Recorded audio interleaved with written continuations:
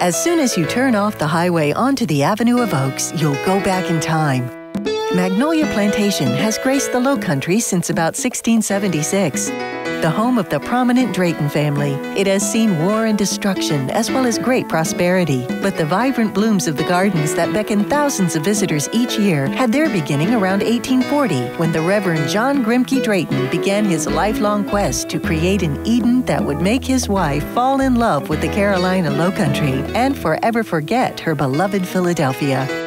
Julia Drayton never did find Charleston to her liking, but her legacy is world famous. Magnolia Plantation and Gardens offers something for everyone, from the vibrant blooms in the gardens to the petting zoo and maze. Guided tours of the house are available, or you can ride the nature train or nature boat. And the Audubon Swamp Garden, where you'll see wildlife in a mysterious setting. Magnolia Plantation and Gardens, an experience not to be missed.